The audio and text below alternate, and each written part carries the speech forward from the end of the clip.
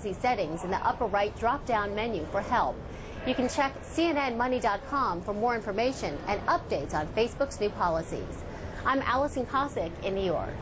And despite these privacy concerns by the general public, it's not stopping businesses from using Facebook to market their products. Now that Facebook's released a new feature called Timeline, there are also opportunities for business to really change the way that users are interacting with their pages and their products. Joining us now to tell us how you can use Facebook for your business is Lucio Ribeiro, digital strategist of Online Circle. Lucio, welcome to Tech Report. Tell us about the kinds of companies that you're already seeing are using Facebook to market their products. Well, good morning. Thanks for having me on your program. All sort of companies, from the small companies, from large size, from medium size, organizations, brands, celebrities, churches, charities. There are all kind of companies are utilizing the power of social media, specifically on Facebook. Often, I mean, companies obviously have a website. Yes. What is the benefit of kind of selling socially as opposed to just having that website, which you can really control as well? Oh yeah, Facebook gives you a lot of insights and gives you a two-way conversation with these users connecting to you.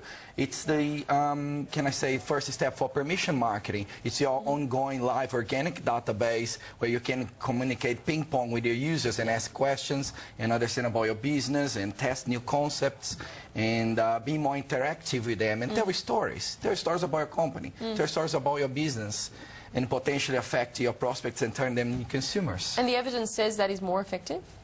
I wouldn't say this, if it is more effective or not, but it is it's kind of another channel, basically. It is another channel, and more importantly, it is the way the consumers are shifting in the way they consume information about your companies.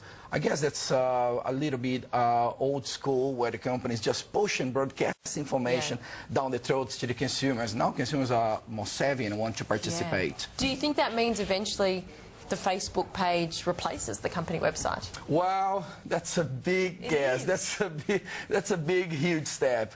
My opinion is yes, that's a huge step towards replacing these corporate websites. It's a long way to go. It's a lot of privacy concerns, a lot of discussions regarding, oh, am I safe having my own website where I control everything, or would it be safer having a third party controlling my brand? Although that's a lot of benefits having on Facebook. You can customize stuff, you can engage with the consumers, you can have real-life conversations with these guys. So the pros and cons, and let's see what the future holds. Yeah, absolutely. We know that there's also a lot of advertising on Facebook. Yes. A lot of users, I will admit, maybe I'm not too observant, but I don't really even notice it. But how much time are you finding that Facebook users actually spend looking at advertising?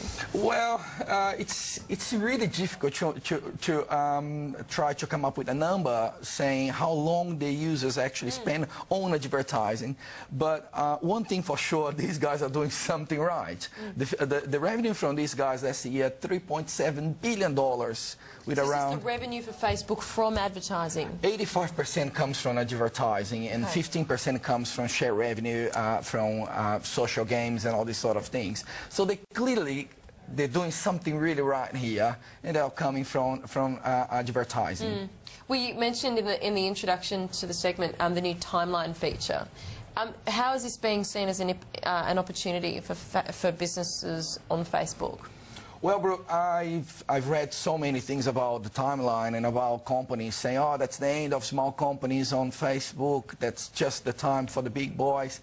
And I completely disagree with his opinion. Actually, I see this as a massive, great opportunity for a small business.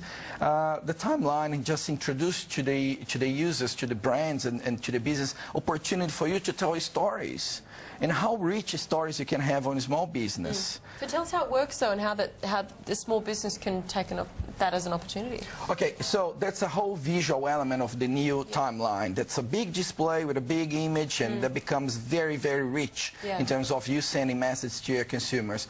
But basically it works in a reverse chronological way, where you tell stories all the way around. So you can celebrate milestones of your companies, you can highlight some great things. So I'm here with you today. So probably going to go back today to my company and get a big picture of you and I talking today and having as a highlight on us.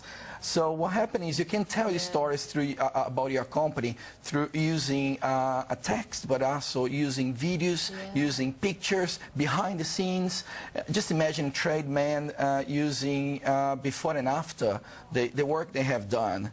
You know, that's so rich information there. It's all about telling stories. And how rich is telling stories? I mean, if the stories were not rich, that would be the end of barbecues and it would be the end of any social events. So we all human beings and we love stories. Since the humans are human, we tell stories each other and we enchant each other's lives with stories. And that's what is Timeline. We love a good yarn, as we say in Australia, particularly as journalists. Thank you so much, Lucio. Appreciate your time. Lucio Ribeiro from Online Circle, digital strategist. And that's pretty much the tech report for today. Stay with us here for more on Sky News Business.